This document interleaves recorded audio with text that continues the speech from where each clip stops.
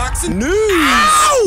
Okay, we'll start with this. Well, heavyweight contender and veteran Fast Eddie Chambers reacted to the news that Gervonta Davis is going to be moving up in weight to take on Mario Barrios for Mario Barrios' secondary WBA title. Baby belt. You know, one person on Twitter reacted to the news by saying, if he beats the winner of Taylor versus Ramirez, sure. Anything else isn't a world title for now. To which Eddie Chambers responded, Canelo did not fight the top guys at 168 and 175 pounds either. Same situation with Tank. He will be a three-weight champion no matter the situation. Bullshit. And nothing could be further from the truth. How is he comparing Gervonta Davis to Canelo Alvarez when Canelo faced full-fledged world champions at both 175 and 168 pounds? I'm lying. That wasn't a secondary title that Canelo Alvarez won from Sergey Kovalev, and that wasn't a secondary title that he won from Callum Smith. So why is Eddie Chambers comparing the two? Because he wants Gervonta Davis to be viewed in the same light as a Canelo Alvarez, in spite of not having put in the work that Canelo Alvarez has. Wants people to look at Gervonta as a multi-weight champion. Even though Gervonta Davis hasn't faced full-fledged world champions in several weight classes, he's only actually ever faced full-fledged world champions in one weight class, the super featherweight division, when he fought Jose Pedraza for the IBF title there, and more recently when he fought Leo Santa Cruz, the full-fledged WBA champion at super featherweight as well. 130 pounds is the only division where Gervonta Davis has fought full-fledged world champions. Gamboa wasn't a full-fledged champion at 135. And in that vacant WBA regular title fight, that was a secondary title. Teofimo Lopez is in possession of the full version of the title. Did Gervonta Davis fight him? Is he about to? Because up until he does, he can't claim to be a world champion at 135 pounds. Eddie Chambers wants to compare Davis to Canelo. Is he serious? Ain't that about a bitch? Canelo Alvarez has fought 3 active reigning world champions, full-fledged world champions, at 3 different weights in his last 4 fights. Daniel Jacobs for the IBF at 160, Sergey Kovalev for the WBO at 175, and Callum Smith for the WBA title at 168 pounds. None of those titles were secondary titles. Here today, Canelo Alvarez is not in possession of any secondary belts. He is not a secondary champion. He's not. So why is it that Eddie Chambers wants Gervonta Davis to receive the same credit as a Canelo Alvarez, to be viewed as equivocal to Canelo? Why does Eddie Chambers, among several others, want Gervonta Davis to be viewed in the same light as Canelo Alvarez when he is so obviously not putting in the same work against the same level of competition as a Canelo Alvarez? Nothing against Mario Barrios. For what it's worth, Mario Barrios will be one of the more solid guys that Gervonta Davis will have faced in recent memory. If I'm being honest, I view Mario Barrios as a more solid opponent for Gervonta Davis than Leo Santa Cruz was, because Leo Santa Cruz was just another little guy moving up in weight, whereas Mario Barrios is a full-fledged 140-pound fighter, contender. We know that 140 pounds is not a weight that Gervonta Davis is going to struggle to make. It's a decent fight. No more, no less. But Eddie Chambers and the powers that be want to bill this as something more than what it actually is. Because every time a PBC fighter faces somebody halfway decent, you get guys like Eddie Chambers that want to blow it out of proportion. In his mind, this is a full-fledged title fight, and if Gervonta Davis should win, he considers him a 3-division champion. Blowing this out of proportion. This is the same hierarchy of thought we saw in play when Deontay Wilder so decided to take on Luis Ortiz, a halfway decent heavyweight. Make no mistake, it was a solid fight, and at that time Luis Ortiz was a solid fighter, but Deontay Wilder fighting him and beating him didn't make him the authority in the heavyweight division. It wasn't a historic fight. There's nothing historic about the career of either Luis Ortiz or Deontay Wilder. But you ask Wilder's fans, and that fight made him king shit. That got blown out of proportion. The same way that Eddie Chambers and several others, several of Gervonta Davis' supporters, the same way they're trying to blow this out of proportion. Winning this fight won't make Gervonta Davis a full-fledged 3-division champion. Most people know that. At this point, you're just insulting people's intelligence. Eddie Chambers and whoever's putting this thing together, whoever so decides to bill this as a world championship title fight, when this won't make either guy a full-fledged world champion. Till Mario Barrios fights the winner of Ramirez versus Taylor, he can't call himself a full-fledged world champion. In turn, if Gervonta Davis were to beat him, that wouldn't make him a world champion either, and we all know that. So why is it that so many people demand that Davis get extra credit For taking shortcuts. You get these guys that pledge their fealty to a fighter under any circumstance, and they think that the rest of the world is supposed to look at that fighter with blinders on. I don't know or care why you like the guy so much. Don't care if you grew up with him? Don't care if you're from the same city. From the same place, race, ethnicity? None of that shit matters. That only matters to you, and none of that is going to make this a full-fledged world title fight. None of that is going to make the winner of Davis versus Barrios a full-fledged world champion. And I reiterate, it's not a bad fight. Mario Barrios really would be one of the more solid guys that Gervonta Davis has faced in recent memory. But why is he supposed to get credit for facing a halfway decent fighter every so often when you've got guys that do that on a regular basis? Why is Davis supposed to get extra credit? Because you like him? This is how some people's minds work. I take that as a sign that their minds don't work. Gervonta Davis deserves about as much credit for beating Mario Barrios as beating Mario Barrios would get you. Mario Barrios, unbeaten contender that he might be, he's not the authority at 140 pounds. He's not a full-fledged champion there. So we're not going to look at the situation through that filter, through that lens. It's a solid fight, and Mario is a halfway decent fighter, no more and no less. That makes it a halfway decent win. Now, with this news of Gervonta Davis moving up to 140 pounds to take on Mario Barrios, this effectively puts Ryan Garcia in the hot seat because, according to Ryan, he was putting everything else off for either a Manny Pacquiao fight, which we all know fizzled out, or a Gervonta Davis fight, and he's not going to be facing either of those fighters in the near future. He ain't facing any of them next. Is he free to fight Devin now? Because that's what the story was. If Ryan Garcia ends up fighting anyone other than Devin Haney in his very next fight, it's not going to be a good look. I mean, it just isn't. You can't sell me that you get out of bed for a Javier Fortuna or someone else, but you don't get out of bed for Devin Haney. Devin Haney has something that those other fighters don't have, and more importantly, more to the point, Devin Haney gets you more money than fighting anybody else. You know that Fast Eddie wants to make that fight. Fair play. Like, I can't knock that. But if you don't, you should be fighting your mandatory.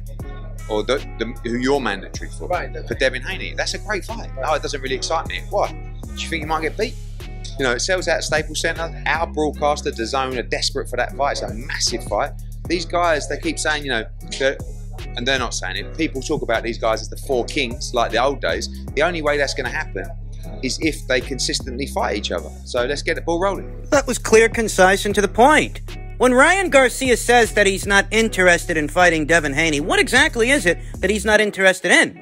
He's not interested in getting beat. That's what it is, because that's what it sounds like. You can't convince me you get out of bed for Javier Fortuna or Jorge Linares, any of these other guys out there, but for some reason you don't get out of bed for Devin Haney. The only way that works is if you're running away from something. You're trying to circumvent something with that statement.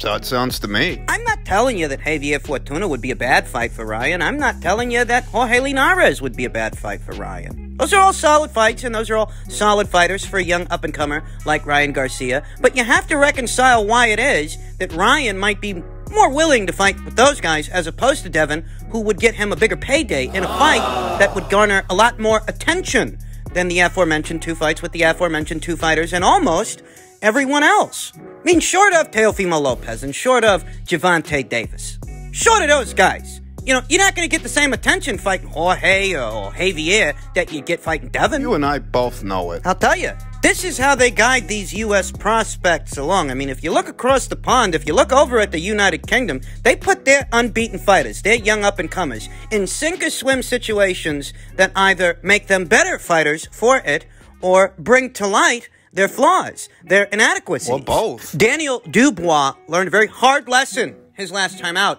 against the unbeaten Joe Joyce. But it's a lesson that he needed to learn because moving forward, there are holes that need to be patched up. It's a necessary evil. Whereas here in the United States, with our unbeaten prospects, well, you guys see what we're dealing with. I don't need my big brother to do my dirty work for me. I'll call you f***ing Barbie doll looking head ass Sorry, bro, I didn't see you there. I was too busy being a massive Jesus Christ, I don't know how you take yourself seriously looking like this. My God.